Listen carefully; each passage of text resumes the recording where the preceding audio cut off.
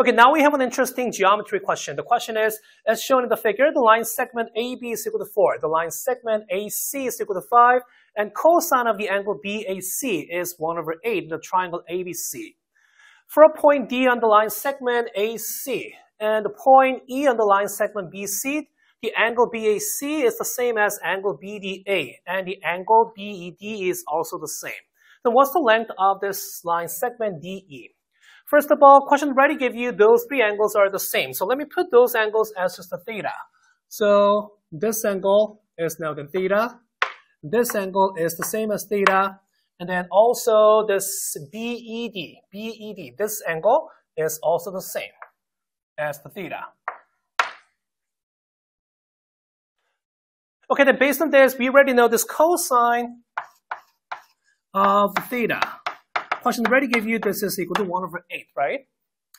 Okay, so taking a look at this triangle ABD. This is an isosceles triangle because those two base angles are the same. So let's just talk about this isosceles triangle ABD a little bit. So we have now then A, and then we have, oops, this is B, and then we have A and D. And then those two angles are just the theta. And if you split this isosceles triangle into two congruent right triangles, right? Okay, then the side is already given to be 4. That means this BD was also equal to 4.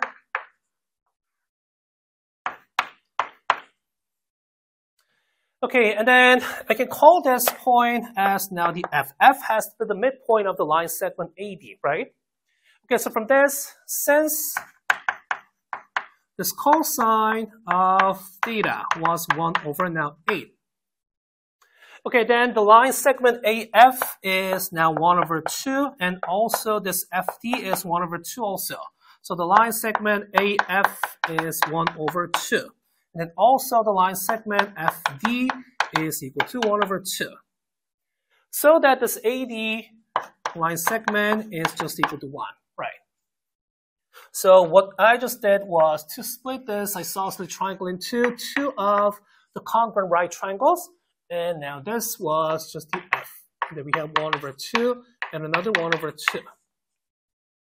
Okay, then based on this, then your DC has to be equal to 4 too, because AD was equal to 1 and AC was equal to 5. That means DC is equal to 4. Making another isosceles triangle, this BDC. Okay.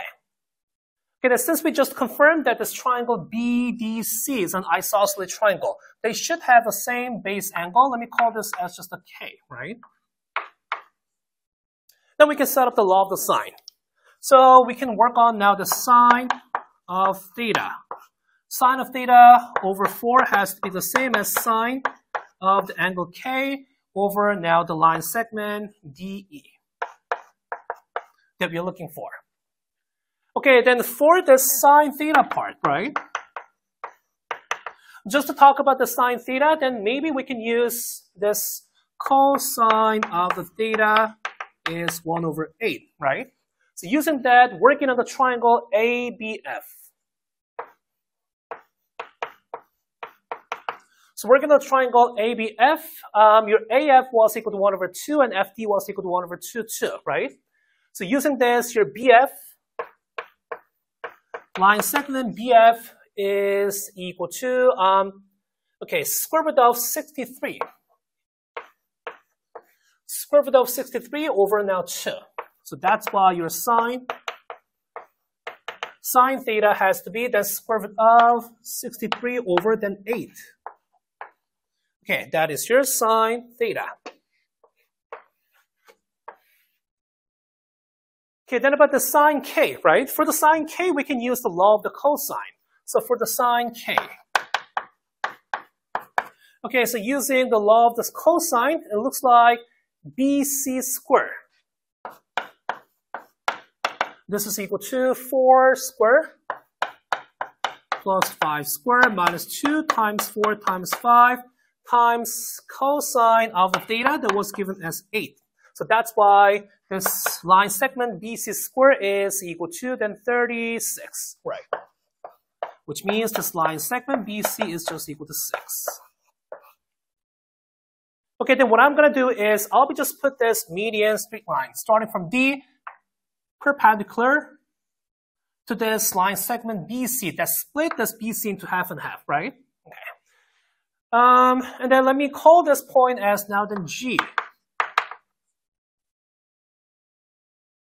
So since we just figured this BC was equal to 6, right? Then this G is the midpoint of the BC because it's the median. So we can call this BG as now then 3 and GC as also 3. Okay, then looking at your triangle BDG, right? So from triangle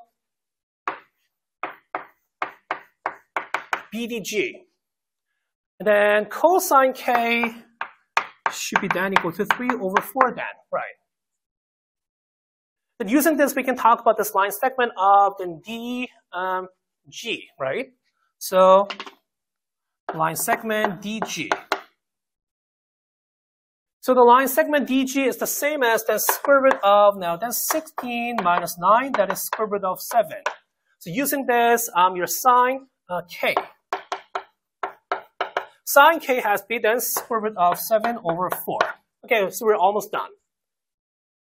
So for this law of the sine that we just set up, right? Sine theta over 4 is equal to sine K over line segment of DE.